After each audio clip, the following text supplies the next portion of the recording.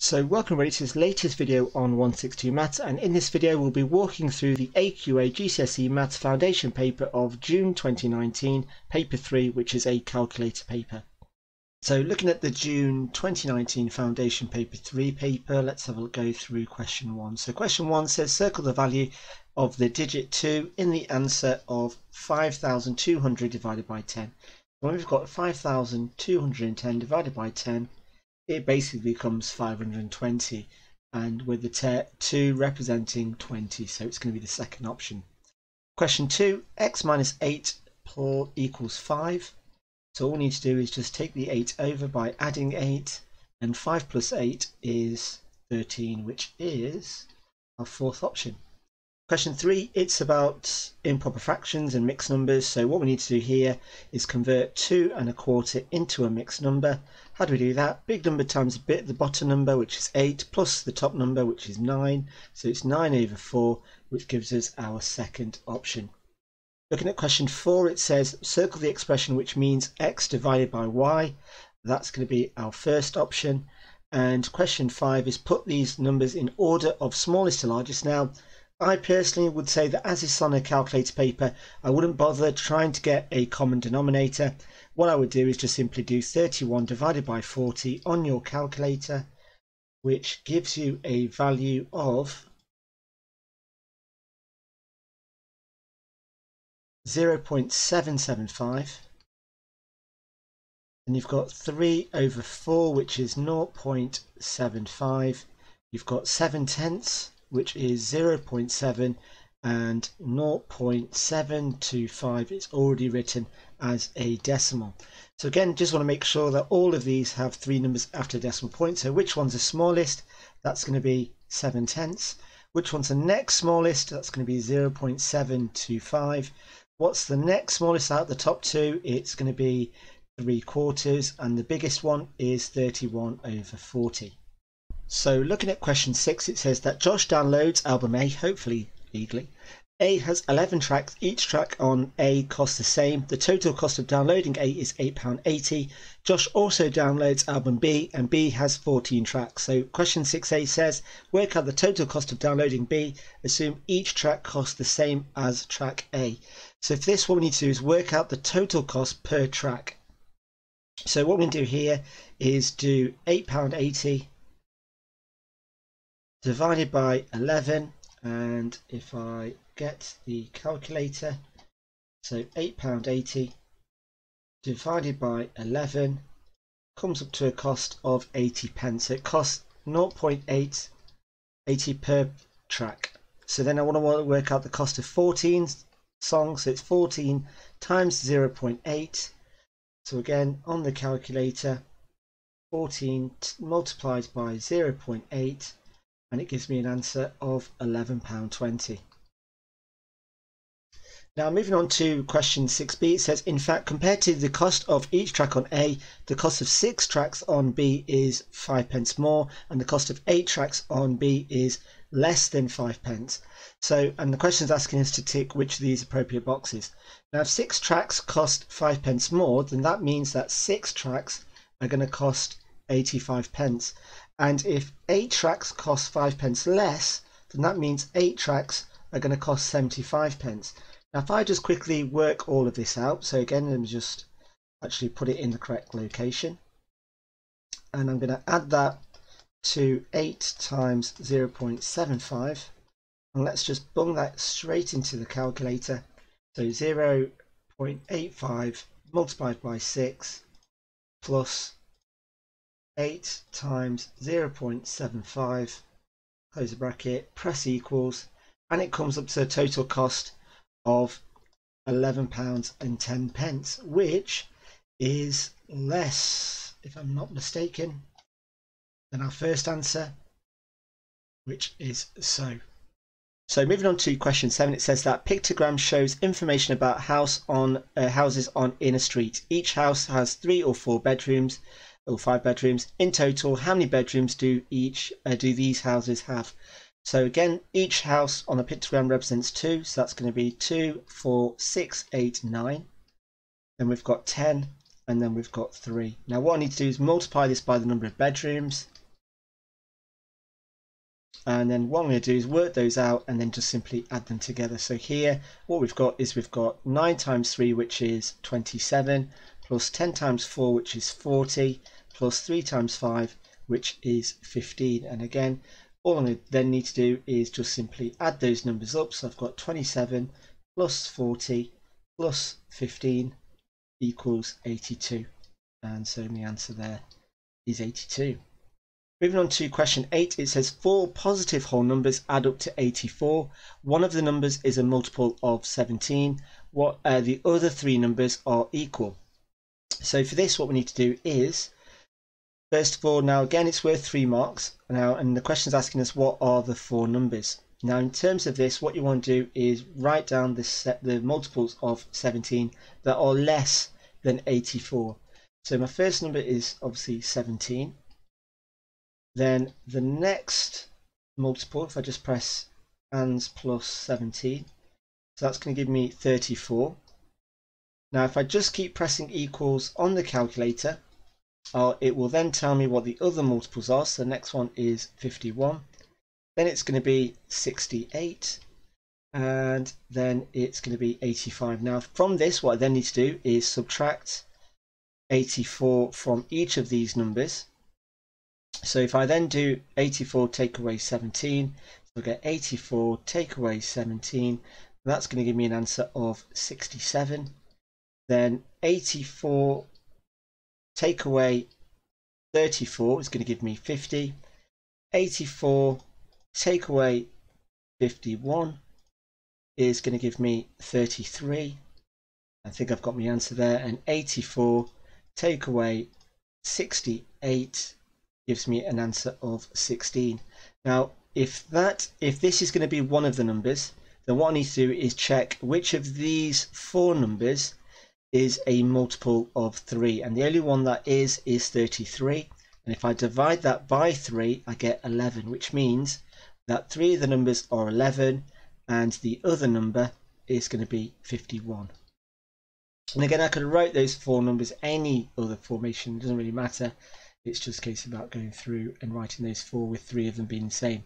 Now with question 9, it says Jim wants to buy 10 rolls of wallpaper. He sees these prices. What is the cheapest price for the 10 rolls? Now there's a couple of options in which I could go for. So I could go for 10 lots of the single, which is going to be 10 times £12.50, which is going to come to a cost of £125. The next option I could go for is 3 times the 3 rolls and 1 single, which is going to come to a cost of 3 times £34.50 plus £12.50, and that's going to come to a cost of, so £12.50 plus 3 lots of £34.50. And again, just type this into the calculator, and that comes up to £116. So already found a cheaper option. Or I could go for 2 lots of the 5 rolls, which is going to be £58.75 multiplied by 2.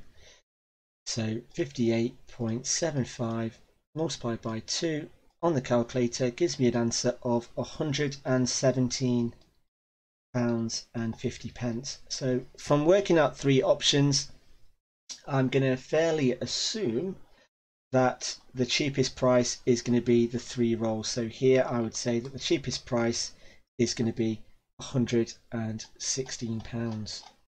Now looking at question 10, it says in a rectangle ABCD, triangle ABE is equilateral and triangle CDE as isosceles, with C and E equaling D and E. And the question is asking us to work out the angle or the size of angle X. Now for this, all I need to do is just recognize what I know about triangles and interior angles.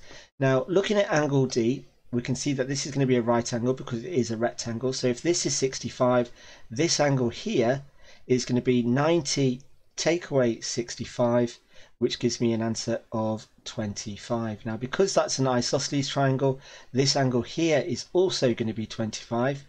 And then to work out what this angle here is going to be, well, that's going to be 180 minus 25 minus 25, which is 130.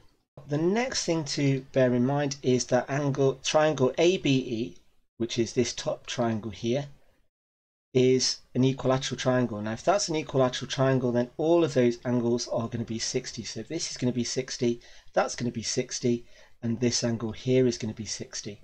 Now one thing I do also notice is that angle E is also going to equal X, because those two triangles there are the same, because obviously as it's been an isosceles, these two sides are going to be the same, and obviously that is going to be the same size as this side because they are sides of a rectangle. So that's why this triangle ADE and BEC are both the same, they're both congruent.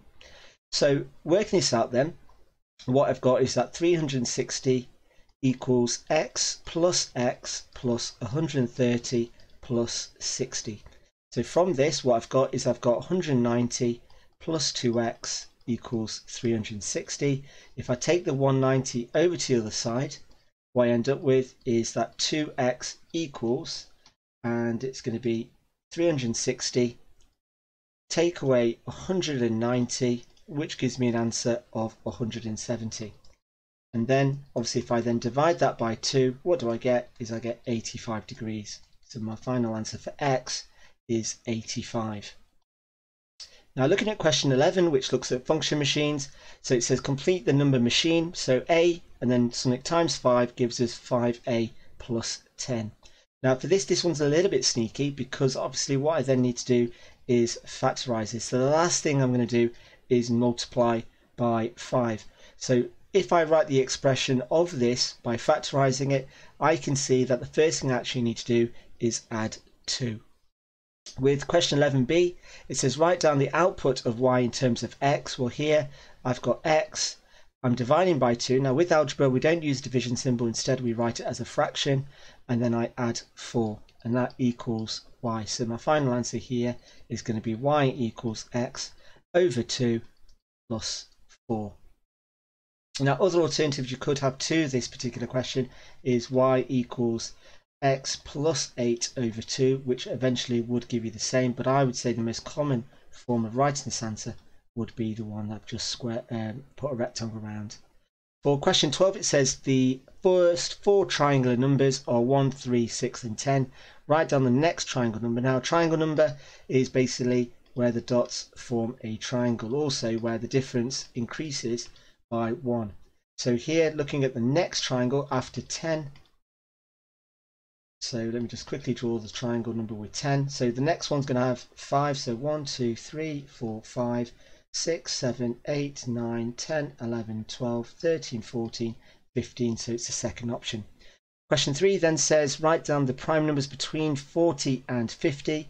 Well, that's going to be 41, 43, 44, 45, 46, 47 and 48, 49, and that's it. So it's just going to be 41, 43 and 47. Now with question 14, this is all about converting units. So it says in this question use that 1 cubic foot is 6.23 gallons and 1 cubic foot is 0.028 cubic meters. And the question is asking us to convert 3,115 gallons into cubic meters. So for this, what I've got to do is start with the gallons, and I need to convert that into cubic feet. So feet cubed or FT cubed. Now how do I do that? Well, I do that by dividing by 6.23. So on my calculator, if I just work that out, so 3,115 divided by 6.23, I get an answer of 500. So from this, what that then becomes is 500 cubic feet. Now the next thing I then need to do is then convert this into cubic meters. So how do I do that? To convert it into cubic meters is, well, I multiply that by 0.028. So if I then on my calculator do 500 multiplied by 0.028, I get an answer of 14. And ironic with it being question 14. So then moving on to question 15, it says circle the correct statement. So here all I've got to do is just convert it so that they're all the same dp. So I want to do is convert them all into decimal. So a third is 0.333 recurring, and 30% is 0.3. So is the arrow pointing, or inequality pointing at the smaller number? No, so that's not true. Here I've got 0.33 is equal to 0.30, so again that's false. 0.3333 recurring is less than 0.30, again that's wrong, and so the only viable one it's going to be is the last one. Now the question 16 says which shape must have rotational symmetry. So here we're looking at an isosceles triangle which looks like this, a trapezium which can look like this, but no mention of what type of trapezium it could be. So it could look like this, it could also look like that, a kite, and a parallelogram. Now the only one that is guaranteed to have rotational symmetry is going to be a parallelogram. For question 17, it says that a shop sells ice cream. Each ice cream has 2 scoops. The possible flavours are vanilla, strawberry, chocolate and mint. The 2 scoops can be the same flavour or different flavours. List all the possible outcomes. Now for this, it's all about structure. So what I'm going to do is I'm going to start with vanilla, and I'm going to have all the possible options including another vanilla. So I've got V, V, VS, VC and VM, and again I'm just stick a V there. The next thing I'm now going to change is the first one, so now I'm going to start with strawberry, and again I'm going to go through the order. So I've got V, S, C, M, and again I just keep the strawberry the same. Once I've done that, that's exhausted all the strawberry first choices. The next time I move on to chocolate, so again go through the order C, V, S, C, M, and again C, C, C, and then for the last option going for mint, so I've got MV, S, C, M, and then just fill the first M's. So all in all, what I've got is I've got 16 options. For question 17b, it says in 1 hour the shop sells 180 scoops of ice cream. The number of scoops of each flavour is shown in the table, and what the question is asking me to do is to draw a pie chart. Now the first thing I need to do is calculate the angle. Now how do I calculate the angle? Well, I do that by using the formula for frequency divided by the total frequency multiplied by 360, because there's 360 degrees in a circle.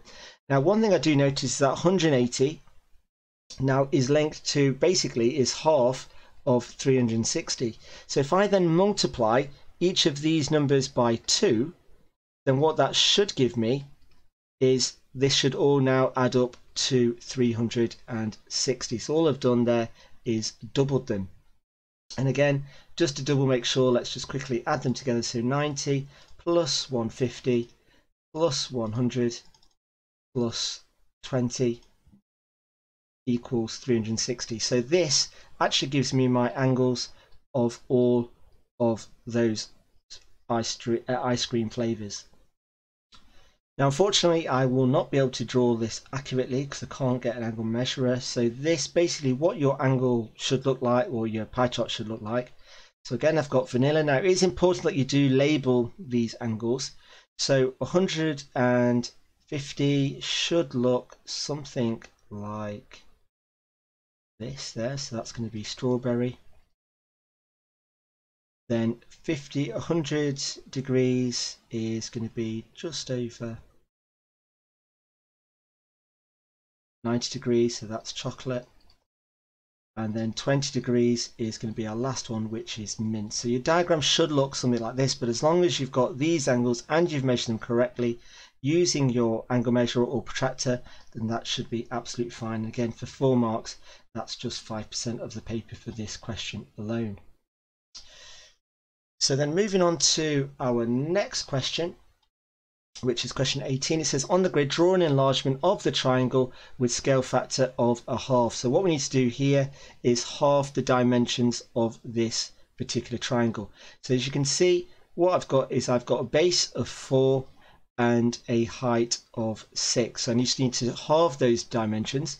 Again, I'm going to have a base of 2 and a height of 3. And then all I then need to do is, with a ruler, is just join those lines up. Now that is a pretty poor attempt, so let me show you some good practice of using a straight edge. And And let me just neaten this one up.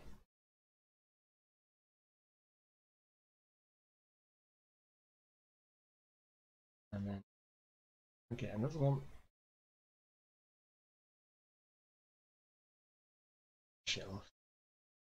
Now it is really, really important that you do take a bit of time with using the correct equipment when doing these types of diagrams on your maths paper.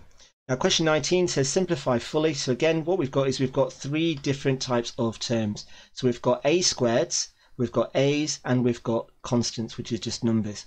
So looking at the a squareds, I've got 3a squared take away 1a squared, which leaves me with 2a squared. Then looking at the a's, I've got plus 7 plus 8, which gives me 15a. And then finally, I've got plus 3 take away 4, which is minus 1. With 19b, factorise fully. So what I need to do first, I've got y's and I've got numbers. So the first thing I need to do is take out the highest common factor, 24 and 20, which is going to be 4. And then the least smallest power of the letter, common letter, which is y. And then open my bracket. So 4 times what gives you 24? That's going to give me 6. I've got 1y, but I want y squared, so I need another y. And then minus, I've got 4, but I want 20, so I need to multiply it by 5. And I've got 1y outside the bracket, so I don't need another y. So there is my final answer. For question 20, it says solve x squared equals 196. Now for this, what we need to do is x equals, and it's going to be plus minus the square root of 196. Which therefore gives us an answer of that x can equal either 14 or minus 14. So here I'd write 14 or minus 14, or you can write it as plus minus 14. That should get you the 2 marks. Now look at question 21. It says to the nearest pound, John has £9, and to the nearest 50 pence, Ellie has £6.50. Work out the maximum total amount of money. So if we look at John's now, the key thing to establish that this is an upper and lower bounds question. Now when it comes to money, there is a little bit of a little thing that you do need to be aware of. So if we look at John, now to find John, his has been rounded up to the nearest pound. So if I do £1 divided by 2, that gives me 50 pence. And then all I need then to do to find John's upper and lower bounds, I need to do 9 plus or minus 0.5 or 50 pence. So this is going to give me a lower bound of £8.50 and a upper value of £9.50. And then with Ellie, hers has been rounded to nearest 50 pence, so 50 pence divided by 2 is 25 pence. So what I need to do is add and subtract 25p to £6.50. So her lower amount is going to be £6.25 and her upper amount is going to be £6.75. Now one thing you do need to know is my use of inequalities. Now here, if I had £9.50, then that would be rounded up to nearest pound would be rounded up to £10. So here the actual upper bound is actually going to be £9.49, and likewise for Ellie, her upper bound is actually going to be £6.74. Now if this was continuous data, so if it was like length or weight or anything like that, then I would use that value that is for our upper bound. So but because it's money and money is discrete, because it can only be certain numbers within a given range, then we do need to actually use a bit of our common sense as to what our upper and lower bounds are going to be. So the maximum total is going to equal, I don't know why I've just put that equal sign, so let's just get rid of it. So the maximum total is going to be £9.49 plus £6.74. And if I simply work that answer out on my calculator, so we've got £9.49 plus £6.74, we get an answer of £16.23. Now if you did write 16.25 because you realise that money wasn't discrete, then you would get 2 out of the 3 marks, but the correct answer is in fact £16.23. 2, it says here is a formula: t equals n squared minus 12 over n. Work out t when n equals 5. So all I've got to do is substitute n equals 5. So it's going to be 5 squared minus 12 over 5. Now how I'm going to enter this on the calculator is exactly how it's written. So I'm going to use my fraction button. So I've got 5 squared minus, press the fraction button, 12 over 5, press equals, and it gives me an answer of 22.6. Now for question 22b, it says, why is t always positive when n is negative? So for this, what we need to then do is look at the two components. Now when n is negative, then n squared, so if n is negative, then n squared is always going to be positive, because any negative number multiplied by itself is always going to be positive. Now here, where if n is negative, then 12 minus n is always negative. So here what we're then going to have, and again I'll just move slightly down, so what we then end up with is n squared minus 12 over n. So if n is negative, what's going to happen is we're going to have a negative number, a positive number, because n squared is always positive. So here we've got a positive subtracting a negative number. And 2 minuses make a plus. So then what we end up with is a positive plus a positive, and a positive plus a positive equals a positive number. Now that does seem quite a long and lengthy explanation, and again you may find other reasons to get you the 2 marks, but as long as you've kind of substituted numbers in or you've gone through this method, then that should be absolutely fine to get you the full marks. Now moving on to our next question, question 23. What we've then got, it says that in 1 hour a machine can make 600 nuts or 720 bolts. At 3 p.m. the machine starts working, it makes 900 nuts and then changes to making bolts. How many bolts will the machine make at 8 p.m? So for this, what we need to work out is how much time has actually evolved. So from 3 p.m. to 8 p.m. we've got a total of 5 hours. Now what we then need to do is how much time has elapsed to make 900 nuts.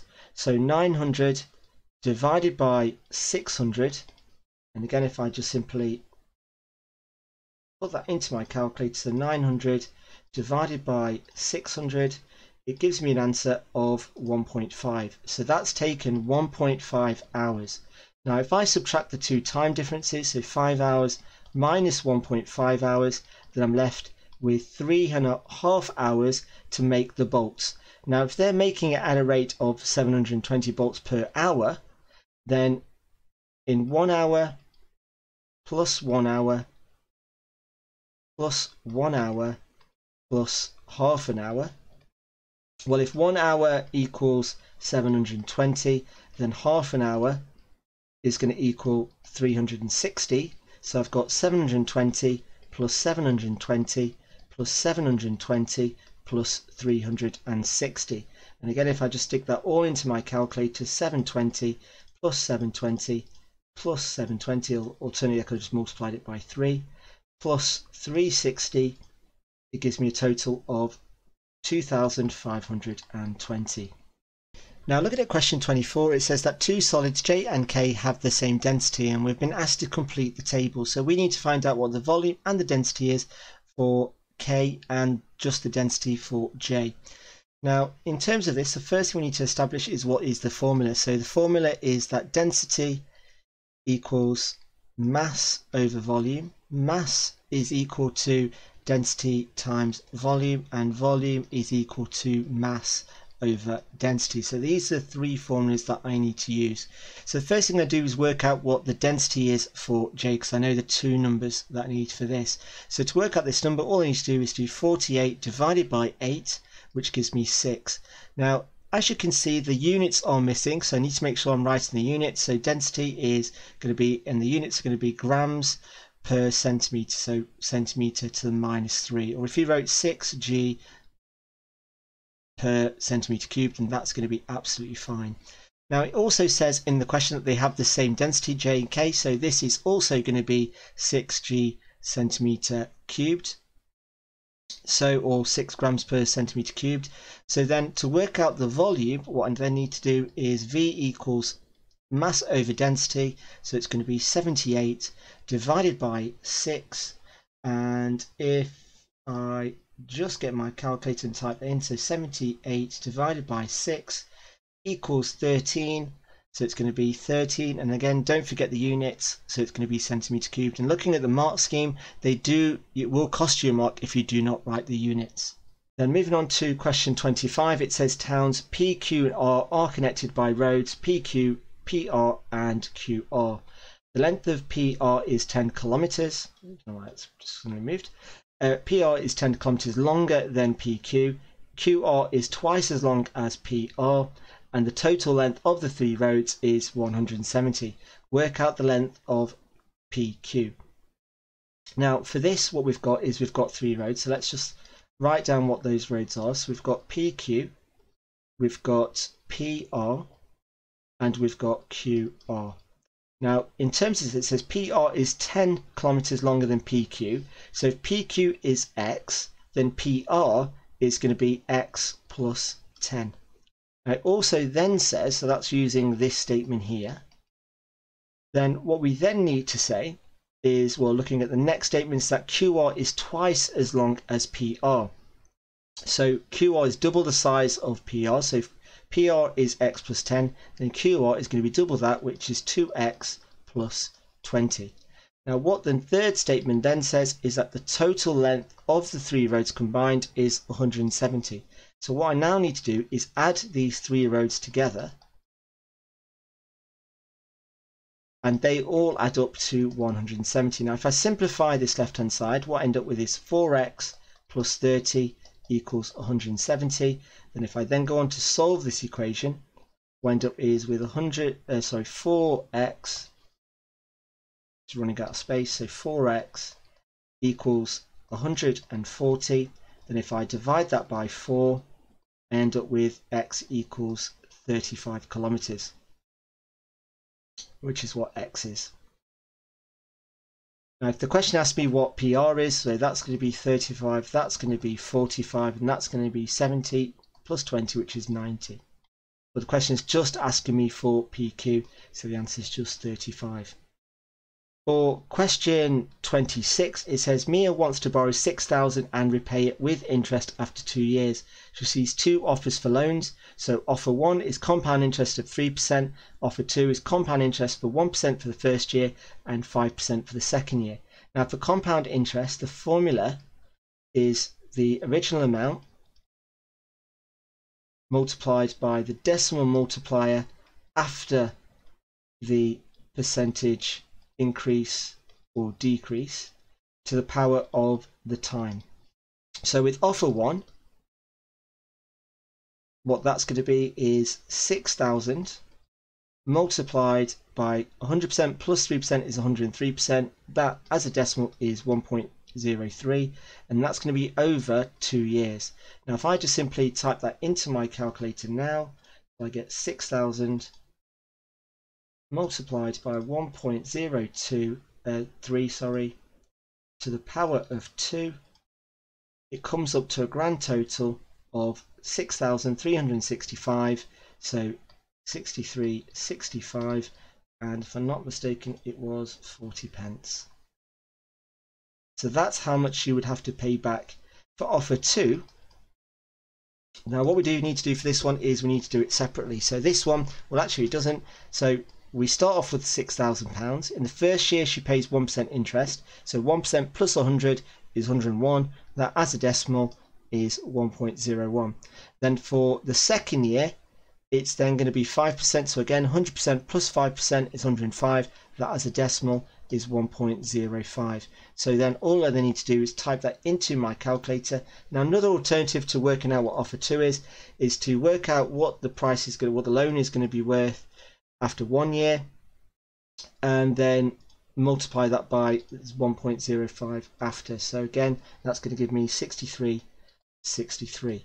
So then all I then need to do is make a decision, or it says that Mia says I will pay back the same amount because the average of 1% and 5% is 3%.